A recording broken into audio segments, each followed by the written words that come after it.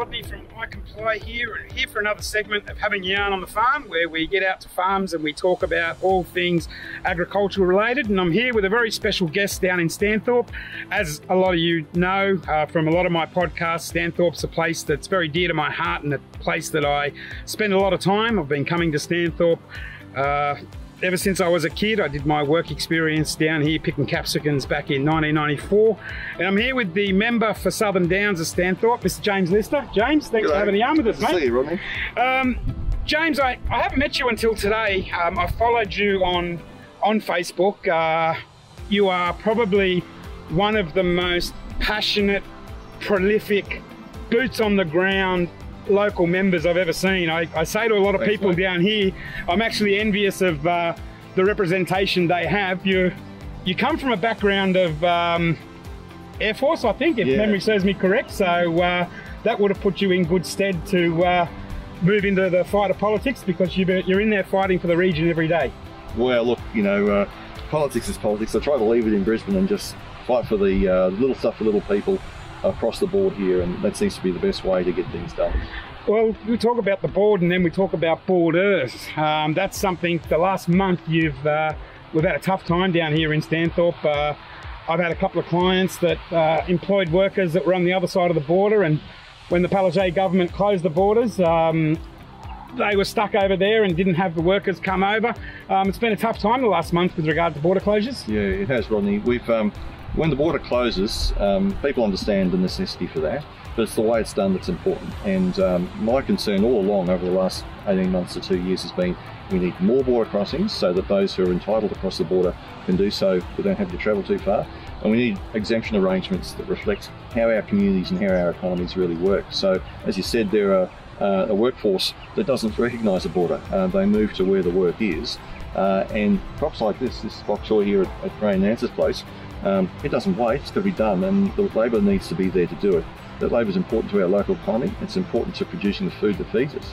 I think one of the biggest misconceptions is there's borders and there's the borders. You can't compare the border at the Gold Coast with the border at Stanthorpe. They're chalk and cheese. Yeah, absolutely. The Gold Coast border is a highly populated one. You know, there's probably a couple of million people between Coolangatta and Brisbane.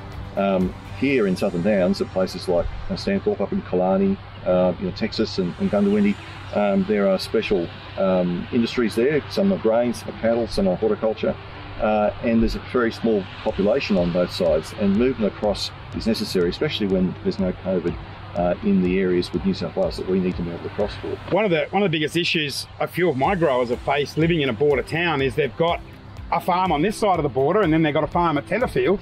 I was with a client yesterday that's a large apple grower, and we're working a succession plan for labour for this year, and he says to me, well, Rodney, what succession plan do we have in place if the Palaszczuk government slams the border shut again? How am I going to get, my apples picked on the other side? You're talking 5 k's down the road. Like, it is ludicrous, isn't it? It affects investment. So obviously these growers work extremely hard. They invest their own money with no guaranteed outcome, so that they can create a living for their families and employ people, and that generates taxes that pays for our nurses and our teachers and our police and so forth. So it's important to recognise that they need certainty. You know, that certainty you're talking about that isn't there.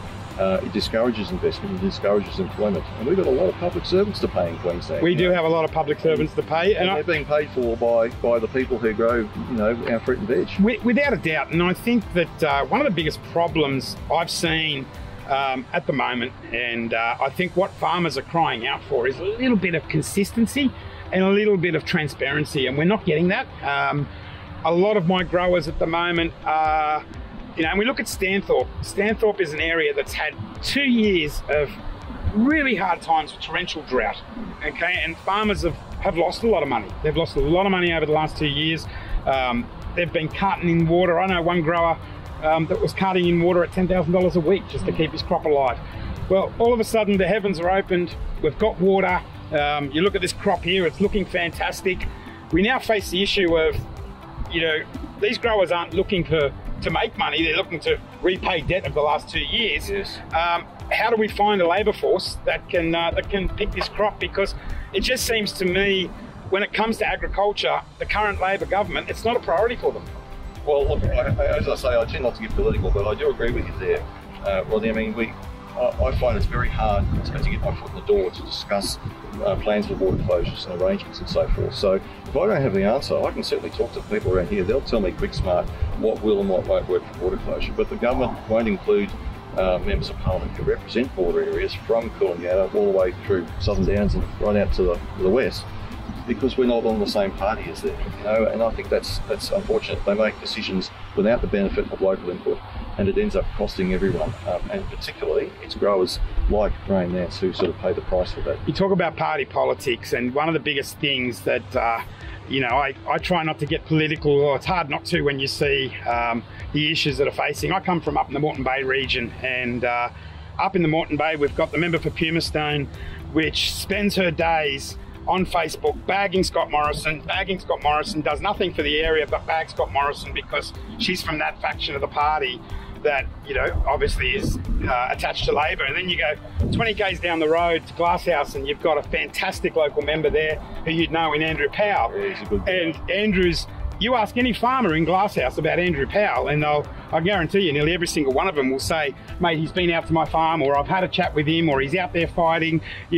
I've seen videos of Andrew in Parliament fighting for growers, fighting for Labor issues. How do we get everyone on the same page, regardless of what political party you're in, and get on the same page to try and solve these problems? Because it just seems to me there's a lot of bureaucracy, a lot of finger pointing. Federal and state are at war, and the farmers seem to be suffering as casualties of that war. Yeah, I think the answer is just to be straight shooter. Say it as it is, communicate to the government what your concerns are, and whenever I write to the Premier or the Chief Health Officer or the Health Minister, I put it on my Facebook page so everyone can see what I've said.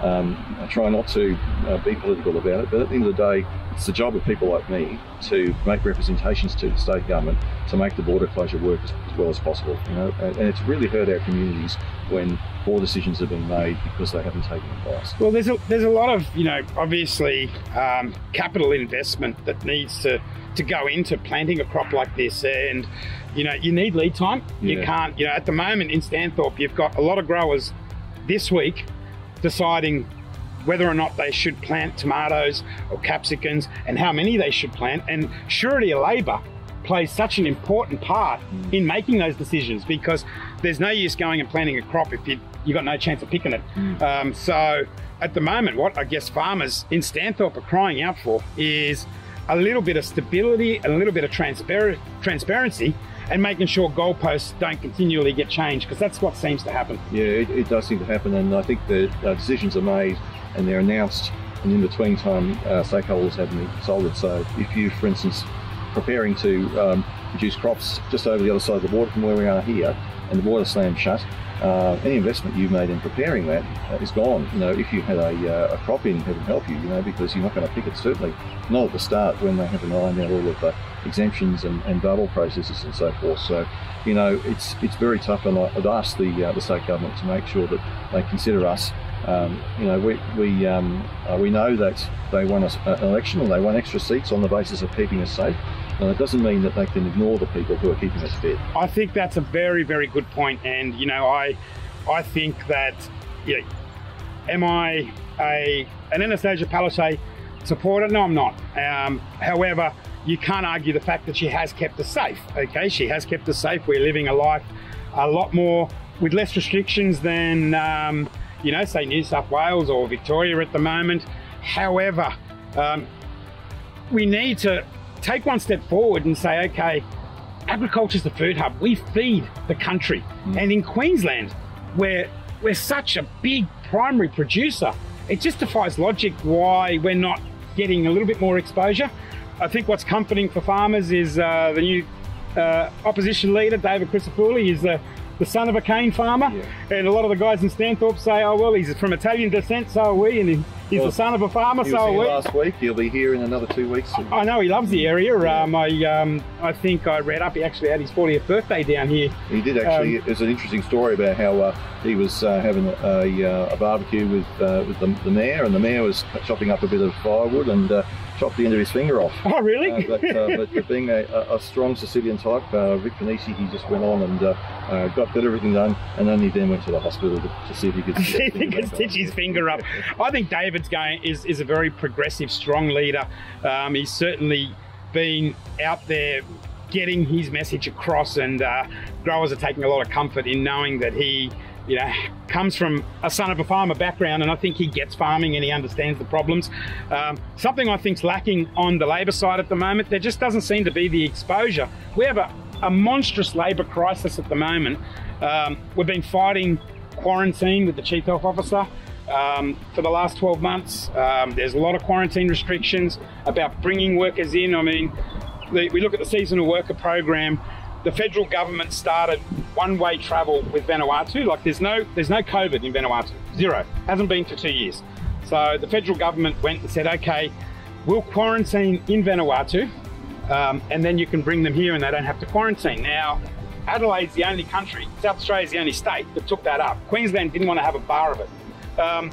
Meanwhile, you know, we've got crops rotting on the ground, and the current state government is just clueless to the fact that how bad this problem is. Yeah, look, it's just a lack of understanding. I think the government doesn't have any farmers sitting around their cabinet table, which would be quite different if David Crisafulli were Premier, because we'd have people from the land, people from rural areas, people from west of the Great Dividing Range who instinctively understand the needs of our communities.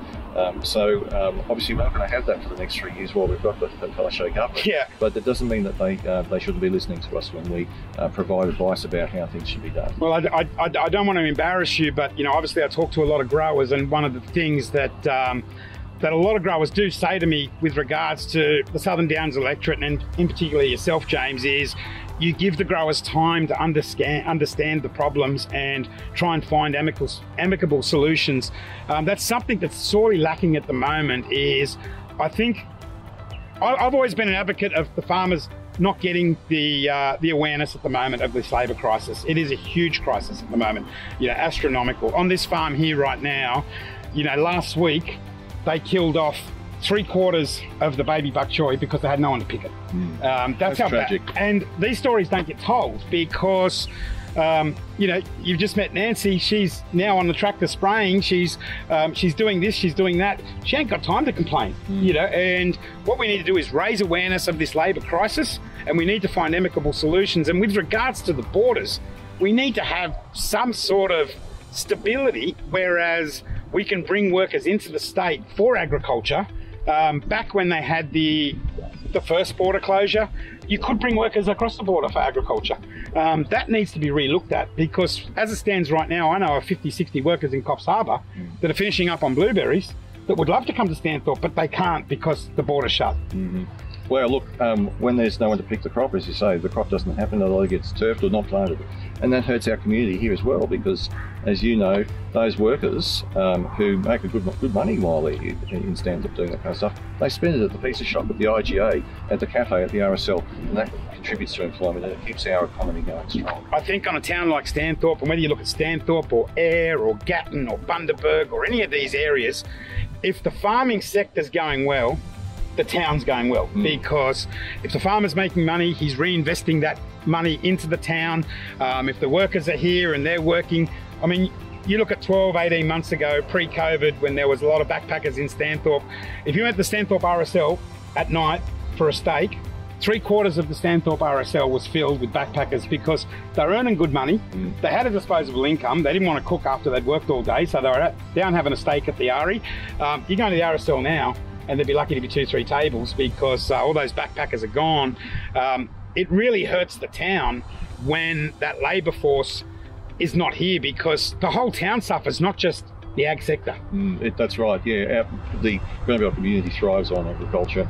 A lot of the businesses in Stanthorpe are there to support the annual influx of workers to pick the crops, bring them in.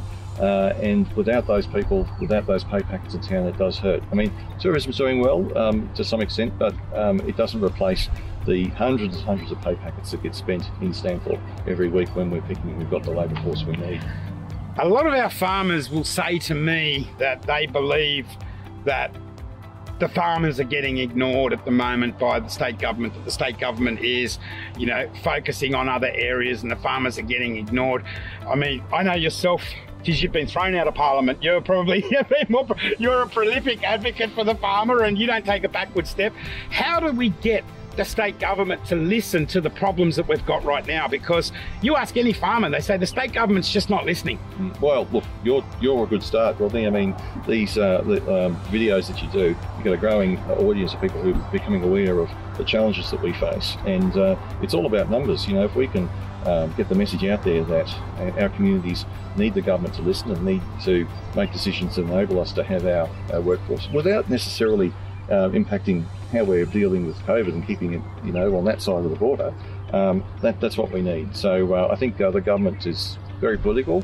You know, they go where they think the votes are, and I think because they've won the last election and picked up seats because Anastasia kept it safe. The fear campaign. Yeah. That those it doesn't mean they should stop listening to us, but I think to a large extent they have. There just isn't that primary industries knowledge and focus at the cabinet table. You know, I just think we need to have guys like Pat Weir. You know, you know, we've got our Shadow Agriculture Minister is actually a beef producer. You know, yeah, so he knows farming. He knows, and that's the difference. Yeah. So there needs to be a focus for everyone in the state, not just lip service to that. And we do employ a lot of people. We contribute a lot of money to the economy, and a lot of livelihoods in the communities that I represent depend upon this, so it is real. One of the biggest issues, if you talk to growers, especially growers trying to bring in workers under the Seasonal Worker Program or the Pacific Labour Scheme, they seem to be getting hamstrung a lot by the Chief Health Officer at the moment. I don't understand how it all works, but is the Chief Health Officer supposed to be an impartial person? Because it just seems to me she's very close to the current government. Well, it's essential that the Chief Health Officer be obviously independent, I think, and I'm not sure that it has always been obvious that that's the case. I'm not suggesting any impropriety, of course, but she appears with the Premier every day. You see her at events, some of which are largely political character. I've appreciated when the Chief Health Officer has spoken with me about issues on the border. I had a teleconference with her last year, which was very helpful in organising things, but I still find that I'm not being consulted. It's just the horticultural industry, of course. I mean, further west, we've got huge grain crops on both sides of the border. Correct. There won't be the storage capacity for the bumper crop in New South Wales. Much of it will have to come to Queensland, to the silos here, to get railed out to the Port of Brisbane for export. Now, if there aren't enough border crossings, or they're not in the right places, that hamstrings our industry. You know, I'd love to be in the Chief Health Officer's ear or in the Premier's ear, as I've written them several times, to reinforce that message. I seldom get a reply, and even less seem to get any action. And that must be disheartening for you, James, as someone that, you know, you're elected by the people, for the people, to represent the people, and you're not getting a reply. It's pretty hard for you to do your job with your hands tied behind your back. Yeah, look, it is pretty hard. I'm very fortunate. You know, in my office, I've got Virginia and Ian who know the border issue backwards. They know it better than me, because every day they're fighting for individual people with the Premier's office, with the Health Minister's office, on issues of exemptions, on issues of border crossing for industry and so forth. You know, I do the representation and so forth, yeah, look, we just need more emphasis to be placed on us, not lip service. We need to be listened to, and we're entitled to be listened to. I think what we need is just some clarity and consistency. You know, I got in touch with your office when I had a friend of mine that bought a specialised engineer out from Finland that what he does is does repairs and software updates on tomato graders. Now, he was down in Tasmania. He did some upgrades there. Now, he's the only person in Australia that could do this upgrade, and he had to come into Ballantyne to Benson and Hines to do a software upgrade for them. If he went back to Finland, it'd be another year or two before he could come back, and he's the only person that could do it. He was sitting in Armidale for 2 weeks trying to get an exemption. They wrote to everyone bar the Pope and got ignored. You know, in times of crisis, what we need is we need people to be accessible, and we don't need to be ignored. And I think that's probably the biggest issue talking to farmers is they feel their voice is not getting heard. And hopefully with this new Chief Health Officer coming in, he comes in with a fresh approach, and he comes in with an impartial approach, and he comes in with a little bit more consistency in the decisions that he makes. But that's important. Ultimately, the Premier can devolve or hand down tasks and delegate decisions, but she can't delegate the responsibility. She's responsible. And I noticed that when things aren't going well, she doesn't do a press conference that day. Or show her face, you know. And I think people are entitled to say to themselves, how come that strictly essential technician who was going to do essential maintenance on a capital equipment which provides jobs and income for this district, how he couldn't get across the border? I was talking to a fellow who was stuck at the border. I had to talk him down from suicide and until the police could get there, because he'd been delayed for so long in getting a decision on whether he could travel to Queensland for some very essential purposes. So, you know, we just need more emphasis on making good decisions, and less on having a big media unit to craft the message every day so that the media can capitalise on the disaster. My mate rang me up and he said, look, Rod, he said, what do I do? How do I get this guy across the border? I said, put him in a footy jersey. I said, put him in a footy jersey, give him a football, because if you're a footy player or a footy player's wife, mate, you get brought straight in. And nobody could be, you could forgive anybody for pointing to that as being a grossly inappropriate you know, exemption, or grossly inappropriate action. The government has looked at that and pushed it through, while we've got good people who have a far more genuine need to get across the border who are waiting. And that's the biggest issue. And that's, can I tell you something, James, talking bluntly, that's what pisses people off, is that there's no consistency. Yeah. And I guess all they want is consistency and a fair go. Mate, we're lucky down here in a border town. We've got someone like James Lister that's out there fighting the good fight, although, you know, keep fighting it, mate. And I guess all we can do is hope that as the vaccination rates get higher, there's a little bit more clarity in what we're doing. And border towns like Stanthorpe are so critical. I mean, this is a food bowl. We grow tomatoes, we grow capsicums, we grow grapes, we grow stone fruit, we grow apples, you know, we grow bok choy, you name it. Down here in Stanthorpe, we grow it. Although there's one thing to grow it, it's another thing to pick it. And we've got to find solutions, and Labor solutions need to be sorted out pretty quickly. We're lucky we've got a federal minister in Minister Littleproud, who's also the Minister for Agriculture. Yeah. So we're in good stead with federal minister in David, and a local member in yourself.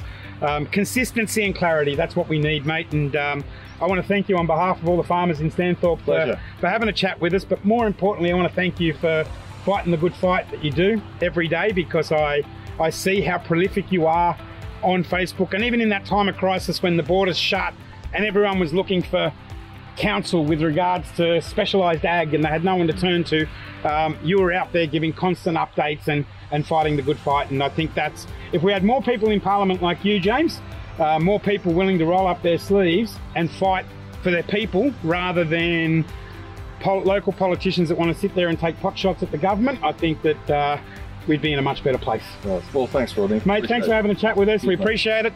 James Lister, local member for Southern Downs, and one of the most hard-working, prolific, boots on the ground, sitting members of Parliament. Thanks for having a chat with us. Thanks, mate. Good on you.